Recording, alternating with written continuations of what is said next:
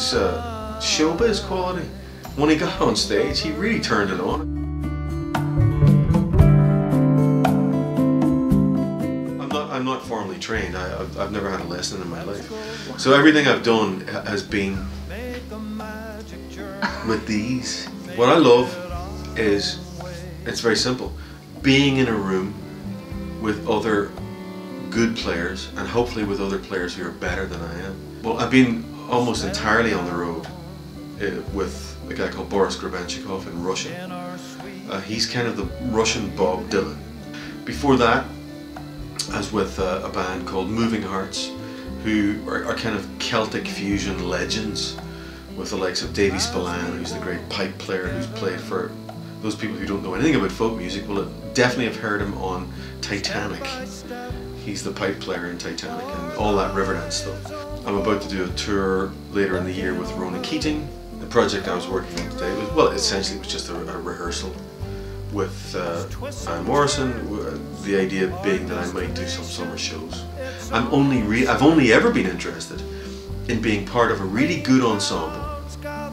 Brian Connor, the string players, Rod Patterson, trying to provide as colourful and as musical and as supportive of backing for the artist. In this case, John Lindsay, the artist. So you're trying to make him happy, make his day, make it musical, make a dream of sorts come true.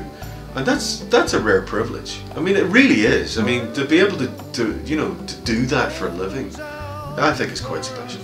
The route with which, you know, we all take to find ourselves in the room. So your dad, you know, who joins the RUC when he's 18 and comes all the way through the Troubles and is stationed in Derry and becomes, you know, a high-ranking officer and survives all of that. My God. And then me, I'm kind of, you know, I'm from Derry as well. I'm kind of brought up in the bog side, and technically I'm on the other side of all of that. It all ends, Brian Connor and Rod come from the area, and we all end up in a room one day making music. That is the joy of what we all do. It never ceases to enchant me, I have to say. I mean, the studio, it can be intimidating. John was fantastic in the studio. He took to it like a duck to water. It's like he'd always been there. The live gig it's the first time I've prepped for a recording with a live gig in front of an audience. Touch genius. A good record is capturing a performance, and I think that's what Brian set out to do. What really surprised me was John's his showbiz quality. When he got on stage, he really turned it on. I thought, my God, this guy used to be a cop.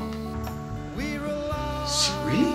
He's just kind of a natural performer. He was so at ease on that stage, so comfortable with an audience, and that's a gift. On each other.